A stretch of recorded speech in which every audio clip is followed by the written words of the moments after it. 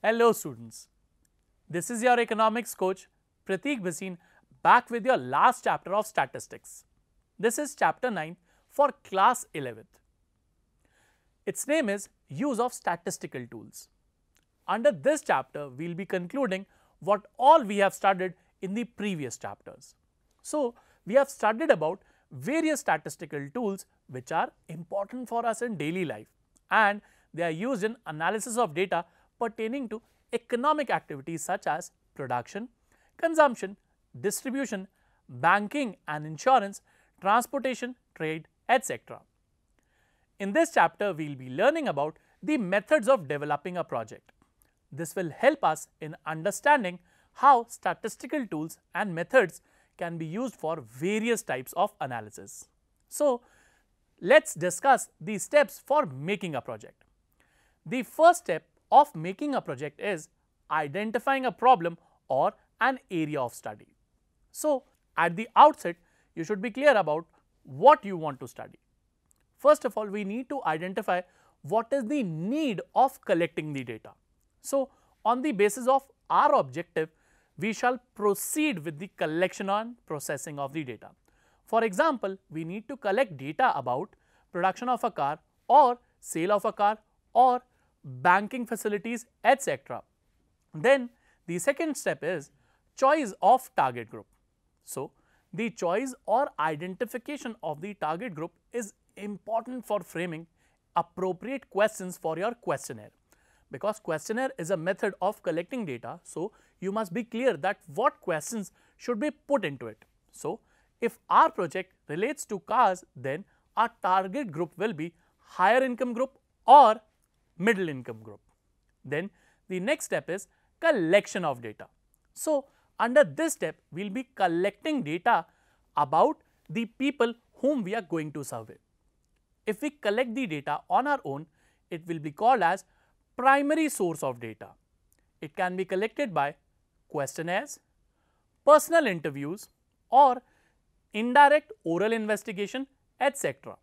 We can also decide to use universe method or population method, or we can decide to take a sample. We can also rely on secondary sources of data. So, these are those sources of which the data has already been collected. So, now let us move ahead to the next step, which is organization and presentation of data. So, after collecting the data, we need to process the information that has been collected by organizing and presenting them in the form of tables, graphs, diagrams, etc. Then the next step is analysis and interpretation of data. So, we can use various statistical tools like measures of central tendency like mean, median, mode, or measures of dispersion like standard deviation, mean deviation, range, and we can also find the correlation coefficient between two variables.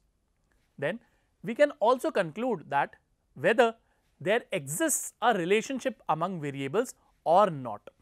So, now let us move ahead to the next step, which is the conclusion. The last step will be to draw meaningful conclusions from the data obtained and from the tools applied on it. So, if possible, we must try to predict the future prospects as well and suggestions relating to growth and government policies on the basis of the acquired information. The next step is bibliography. So, in this section, we need to mention the details of all the secondary sources, that is from where the data has been obtained. It might be a newspaper, magazine or a government report.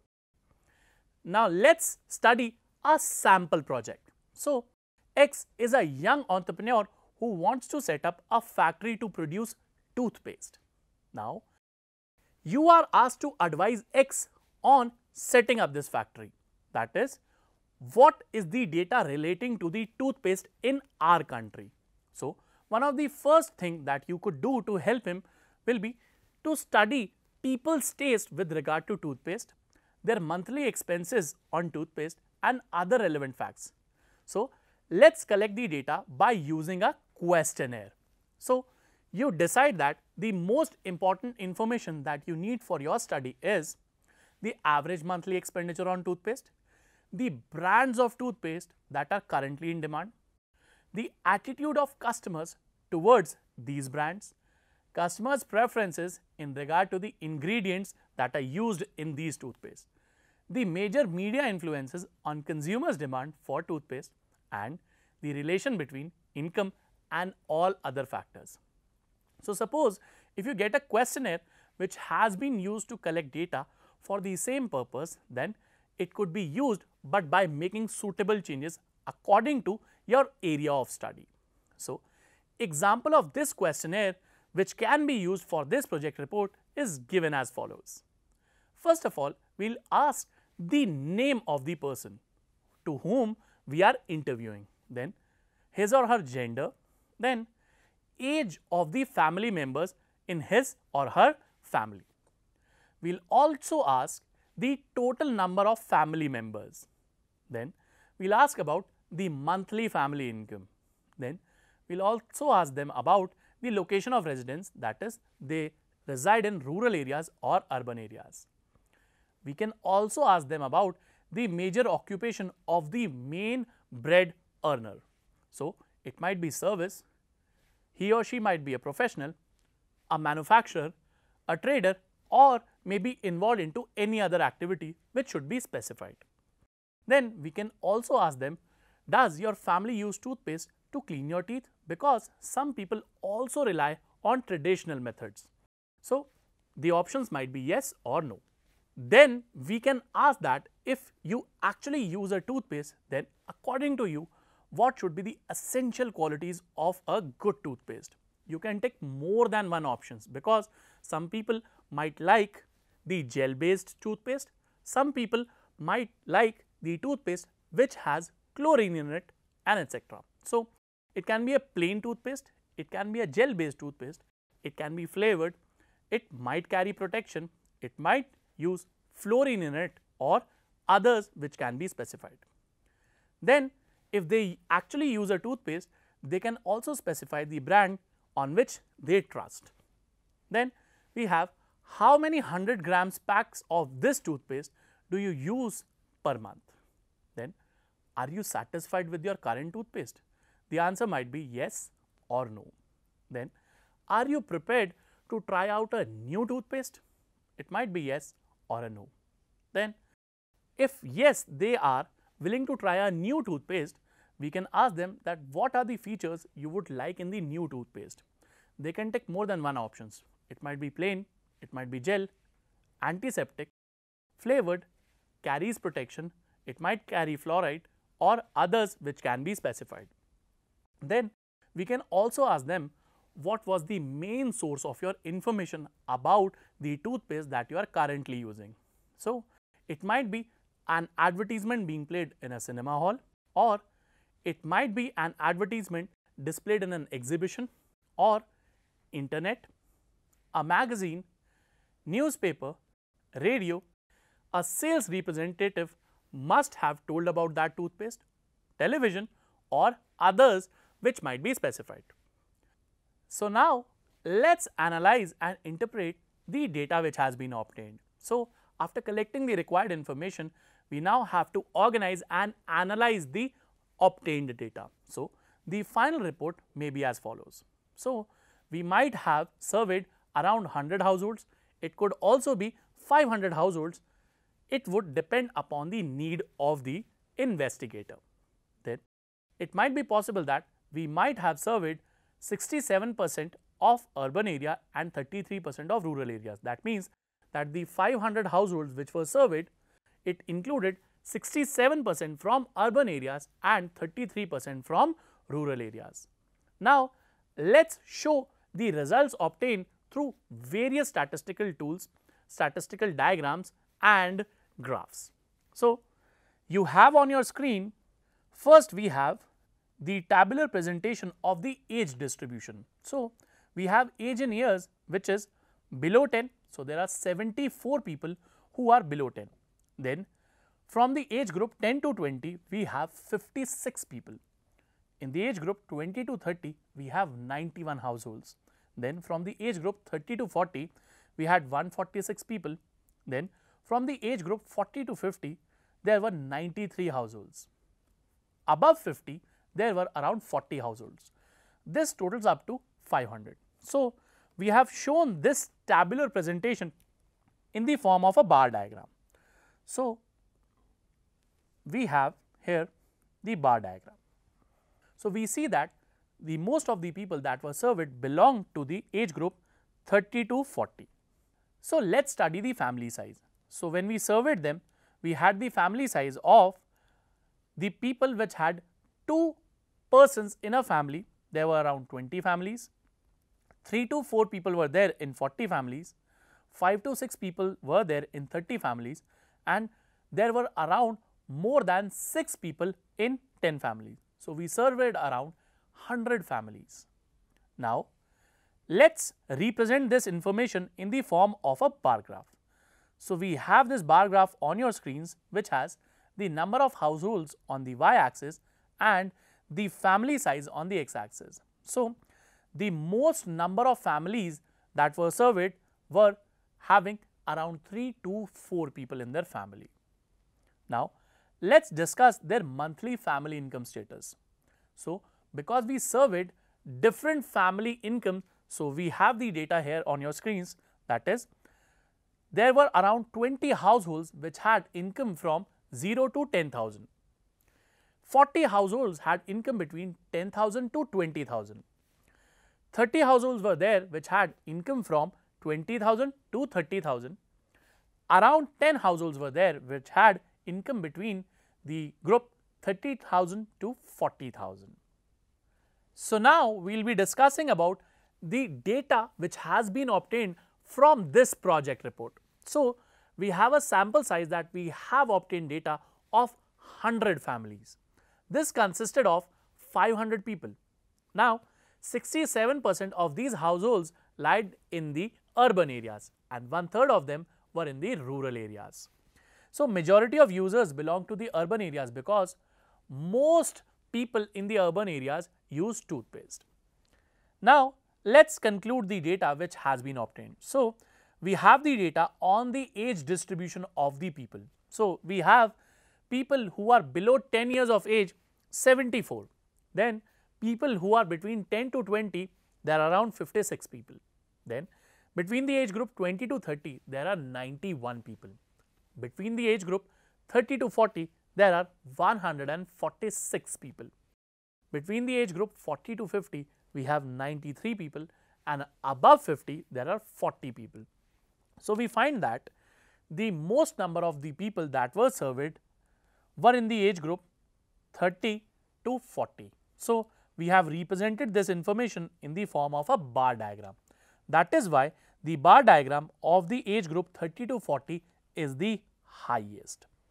So, now let us move ahead and talk about the family size. So, we have surveyed around 100 families. So, these 100 families are of different family size. So, there were around 20 families which had the family size of maximum 2 members. Then there were 40 families which had a family size of 3 to 4 members. 30 families had a family size of 5 or 6 members, and 10 households had a family size of above 6. Now, let us represent this information in the form of a bar diagram. So, we have this bar diagram which shows that the most number of families which were surveyed had a family size of 3 to 4 members. Then we have the data on monthly family income status. So, we surveyed people which had monthly income of 0 to 10,000 and there were around 20 households as such. Incomes between 10 to 20,000 there were around 40 households. Monthly income of 30 households lied between 20,000 to 30,000 and 10 households had a family income of 30,000 to 40,000. So, let us move ahead and show this in the form of a bar diagram. So, let us move ahead and show this information according to a histogram. So, we have this histogram. So, histograms are basically bar diagrams but without any gap. So, these are 2-dimensional diagrams because the length and the width both matters. So, we have this histogram in place, where we find that the tallest histogram, which has 40 families being surveyed, belong to 10,000 to 20,000 monthly income group. So, we can find this information from this table as well. So, now let us move ahead and also find the mean and standard deviation of the family income. We are trying to find the mean and standard deviation. So, we have the income class, we have found the midpoints, we also have the frequencies. This will also help us to find the mean of the families. We are also trying to find the standard deviation. So, we have found out FD dash and FD dash square. So, now let us see the observation. So, we observed that the mean income was 18,000 and the standard deviation of the monthly family income was 9,000. Similarly, we have monthly family budget on toothpaste. We found that the monthly family expenditure on toothpaste was 104 rupees and it had a standard deviation of 35.60. Now, this is the way the standard deviation on the expenditure on toothpaste was found. So, we have the calculations on your screens. Then, let us discuss the major occupational status of the people who were surveyed. So, we have 30 families which were belonging to the service class, 5 families belong to the professional class, 10 families belong to the manufacturing class, 40 families belong to the trading class and any other were 15 families. We have represented this information in the form of a pie diagram.